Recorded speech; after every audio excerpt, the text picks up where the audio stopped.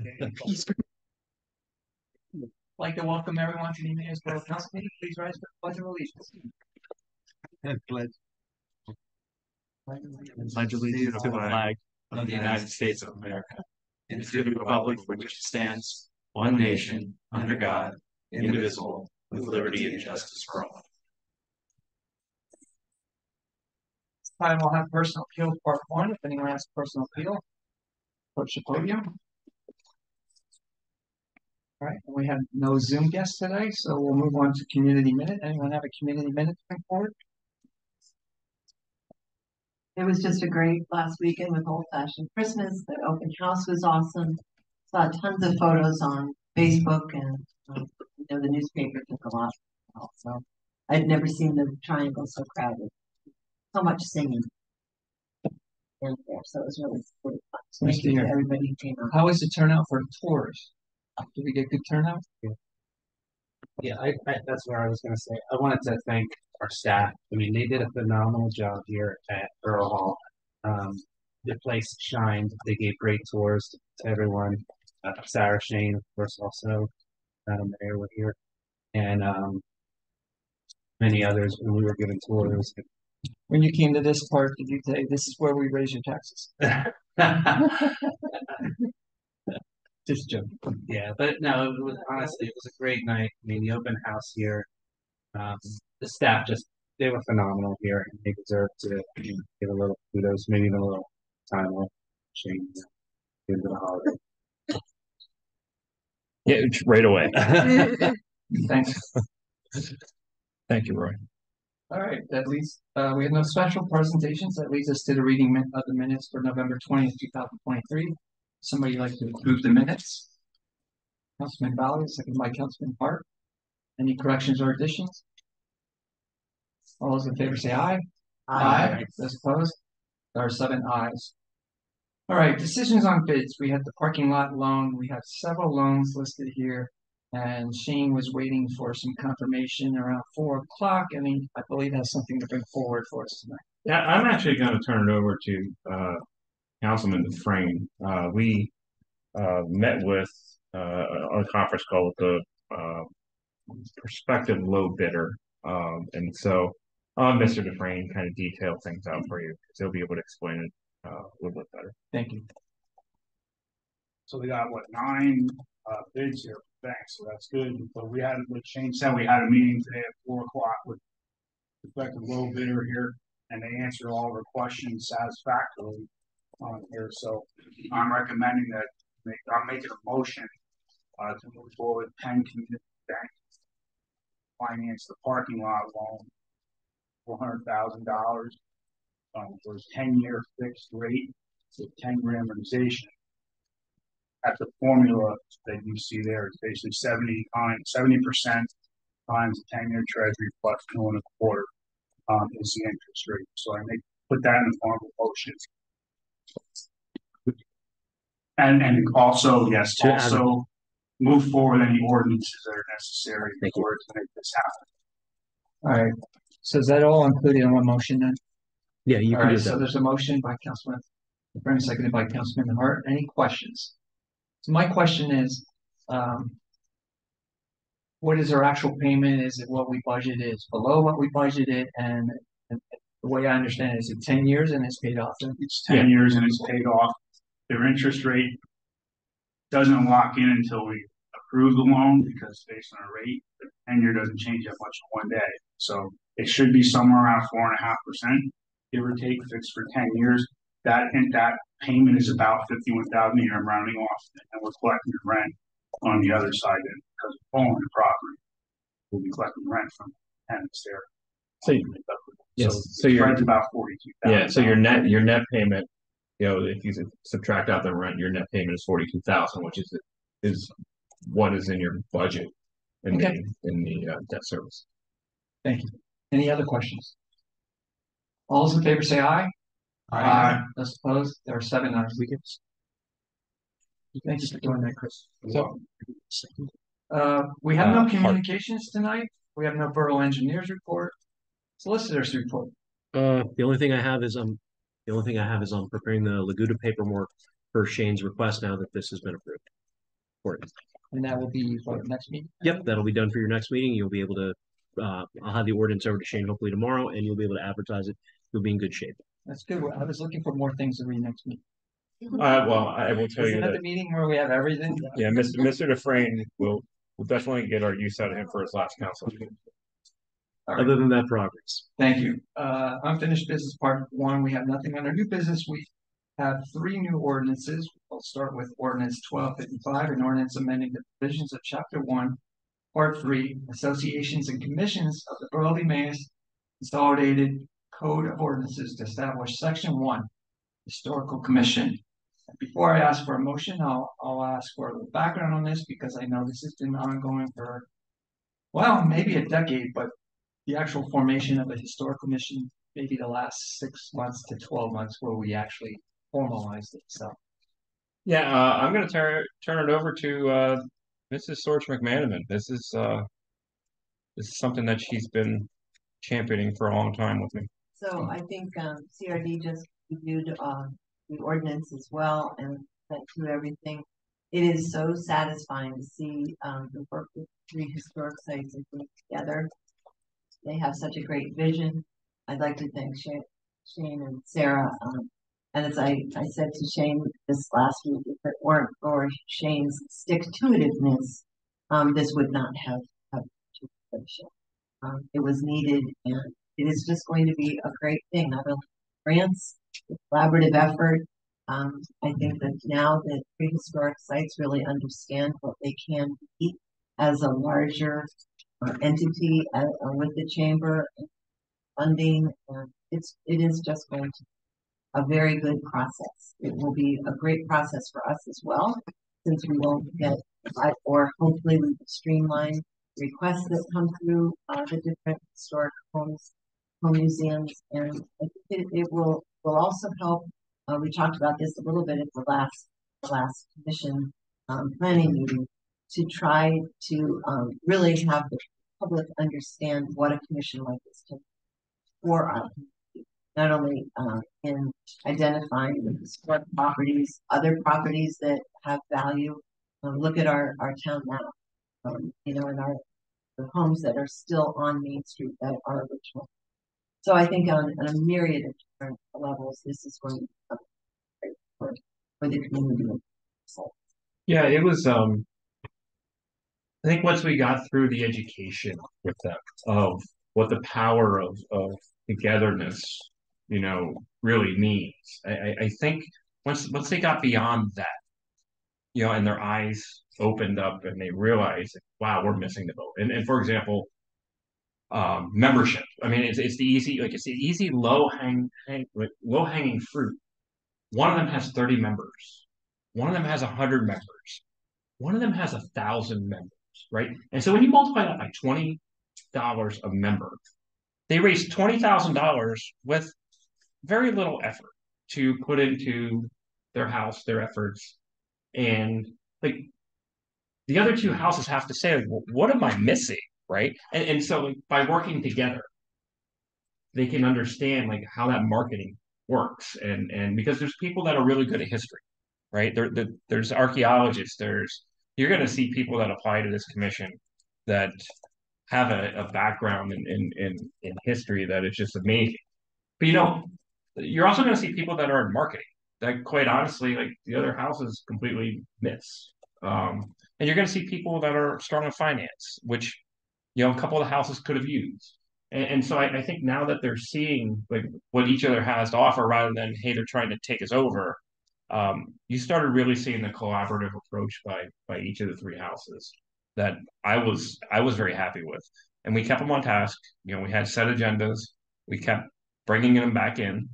And we got a lot of work done in the last 6 months. So I'm very happy with how far they've come, and I have a lot of hope for what they're going to be able to. I didn't think of this until now, but what is kind of like timeline for advertising, taking people that are interested in filling the positions, when the actual positions their terms will actually start, and how are we overlapping them? Yeah, sure. So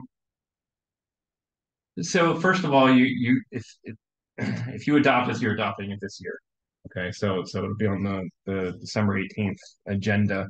What we've told the houses is for them to start talking to their membership and getting a list of who their representatives might be. So that way the next council, when they come and are sat in January, can really kind of take off. And so if council adopts this on the 18th, our next step with that is also advertising for the at-large members and and other people in the community. I'm hoping well, I'll tell you that the new East Side Council, you're gonna have a lot of work to do early. There's gonna be a lot of people that you'll be interviewing for commissions. I think we'll see probably in December we'll start seeing the applications come in from the houses. That's what we asked. So that way in January, the new council can get off the ground with them. But my hope is by March, this commission will be up and running. Okay. Is really the hope. And So, council's role will be appointing just the at-large seats or Uh, all seats? so your ordinance, we made it very clear. In the ordinance, what it says is the the representatives from the houses, right? The members from the house is going to recommend them. However, UMass Borough Council will fully vet the members just like we do with everything else. So we'll run the background checks. They're going to have to turn in the application, their qualifications, bless you. Just like you do. So you have the right to say, you know what, like, thank you for that person, but you need to select a different representative, if you so choose. Yes, John? Yes. One of the first many annoying questions when I first came on council, why do we have three properties that we own? Three independent overseeing. It's given a brief history of all three and public recognition. This was fraught with a lot of scheme. So congratulations.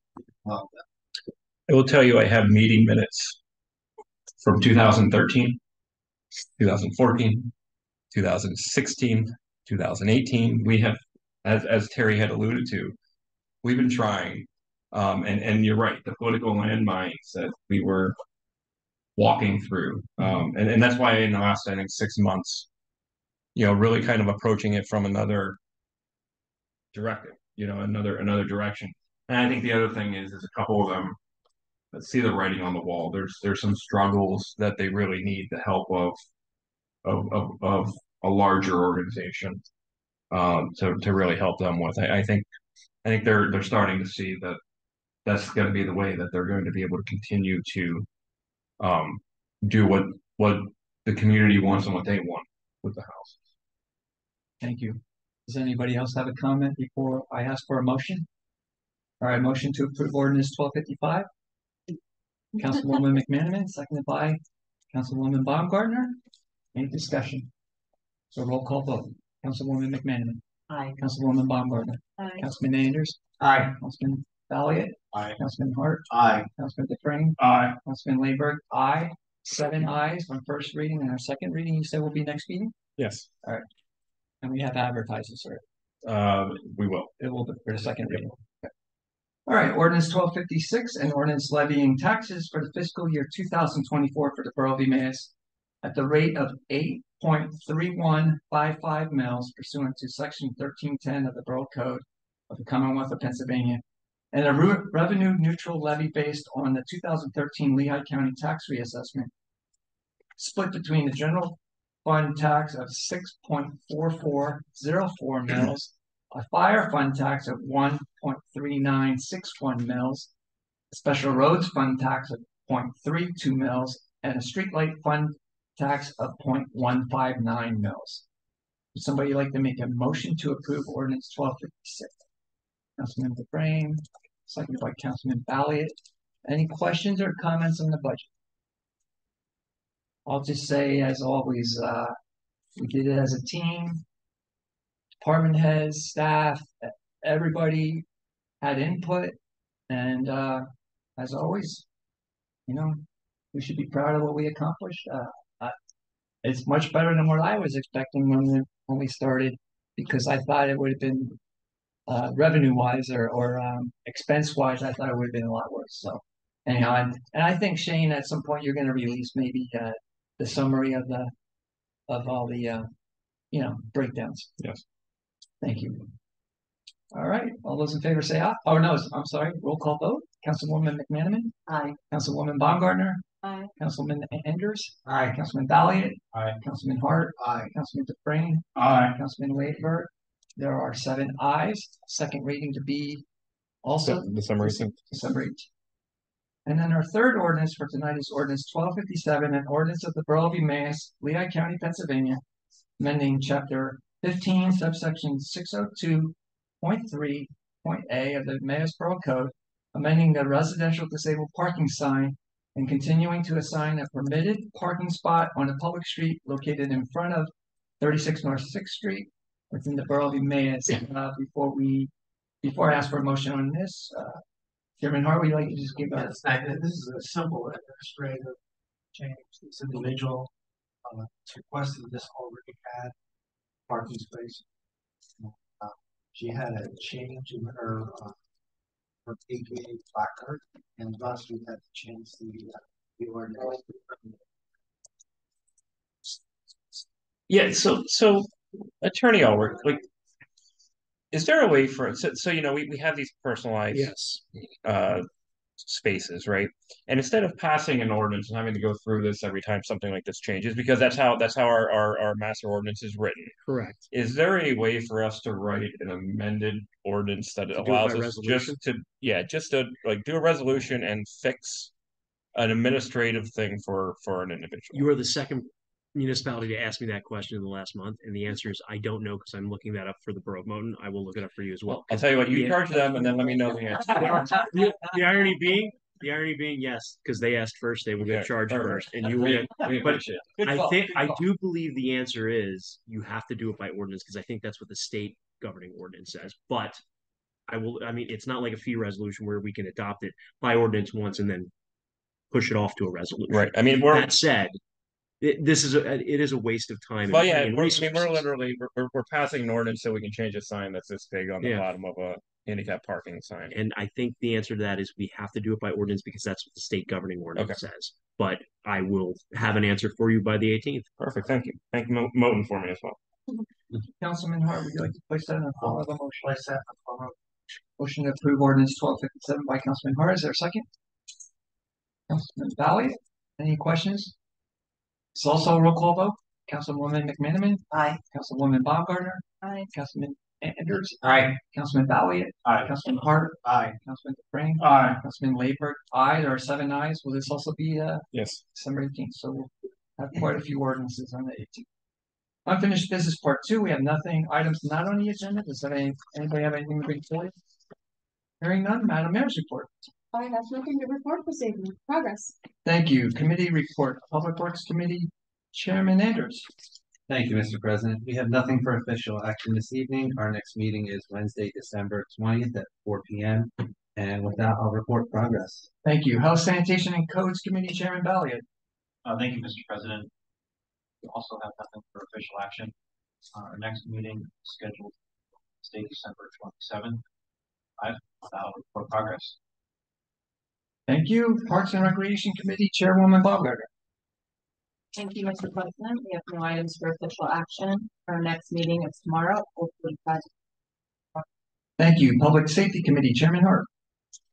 Thank you, Mr. President. We already have ordinance 1257. Our next meeting is scheduled for December 20th at 10 a.m. If we have progress. Thank you. General Administration Committee is myself. Nothing to report, and our next meeting is listed as December 7th, but I believe you said we're not able to meet on the 7th. Well, I won't. I have to go talk about sewage on the 7th. So we will not be meeting then that day.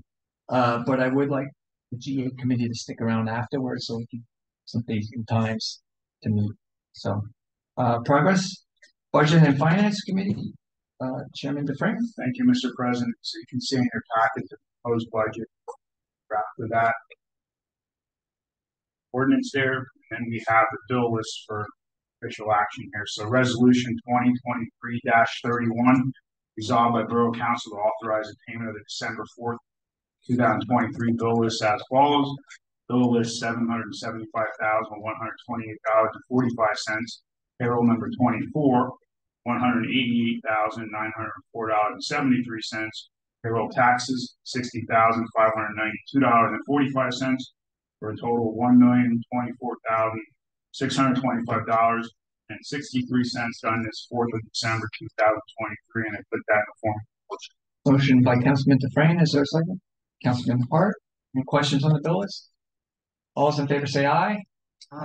Those opposed? There are 7 ayes. See the significant revenue and expenses for November in your packet, also the budget performance report for 2023 year to date, and do have a meeting on Thursday, December 7th at 11 a.m. Zoom, and we will have that because we're talking to the auditor. We're in your We're doing the audit with our auditor, so we will have that meeting via Zoom. So, go ahead. Just the top item, we would ask that you would vote to advertise The budget. So we're good with it now? All right, So just to advertise it. motion to advertise the budget. Motion by Councilman Dufresne, seconded by Councilman Hart. All those in favor say aye. Those opposed? There are 7 ayes. So unless there's any other questions, I report progress. Thank you. Community Relations Planning and Development Committee, Chairwoman McManus. Thank you, Mr. President. We have nothing besides the Historical Commission first reading. Meeting notes are from our November 7th. It's in our next meeting, Monday, December 9th, at 4:30. Thank you. Under 17, you have boards and commission meeting notes. Personal appeal. All right, personal appeals part 2. Anybody have a personal appeal? Please approach the podium. Hearing none, and we still have no Zoom guests, which leads us to Borough Manager's report. Just one thing, I hired Nathan Boleem as a part-time EMT. He's been in, as you'll see in his resume, he's been in the EMS world for quite some time. He works for EMI, the Emergency Medicine Institute, as an instructor, which is actually advantageous to us as we continue to try to move forward with our education piece and training piece and certification piece. But he wants to get back into the treatment part of the profession again, and so we're extremely excited to add him to our staff. So welcome, Nathan. Other than that, I will report progress. Thank you. Under President's business, nothing other than just to verify that we are going to have a policy set up, come forward on the 18th on the review process. So that will be coming forward. There's nothing for executive session. Is there a motion to adjourn? Councilman Balia, seconded by Councilwoman McManaman. All those in favor say aye. Those opposed? There's 7 ayes. Meeting adjourned. 6:23.